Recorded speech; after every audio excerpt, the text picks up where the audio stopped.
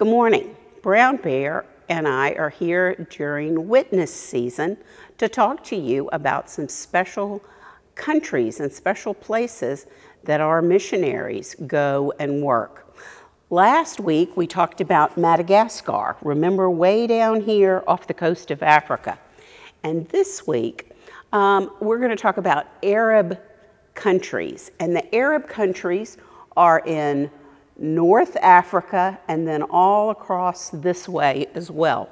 There are 25 different Arabic countries. I want to show you something. This is a children's Bible that we have in our library here at South Highland. It is written in English, which is the official language of the United States.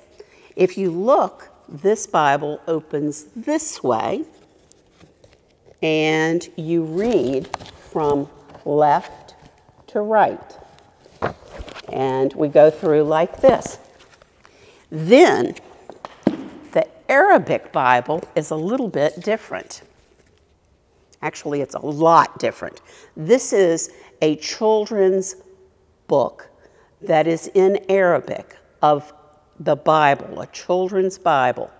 And you hold the book this way, so the spine is here, and you open the book from the right to the left, and you go this way.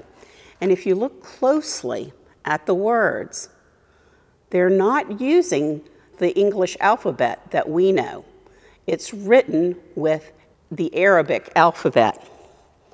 In the English alphabet, there are 26 letters.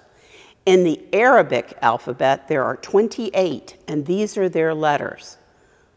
They look very different than what we're used to, don't they?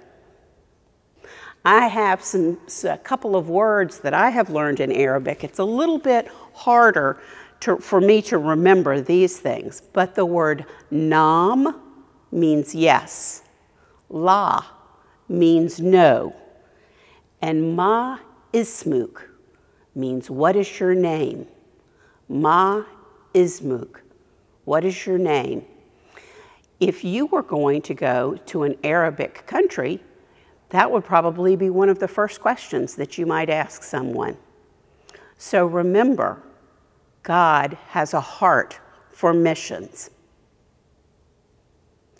Let us pray. Gracious God, thank you for our world that you have made, for the different cultures and different people and different languages. Help us remember about all the different languages as we go out and share the good news. In Jesus' name, amen.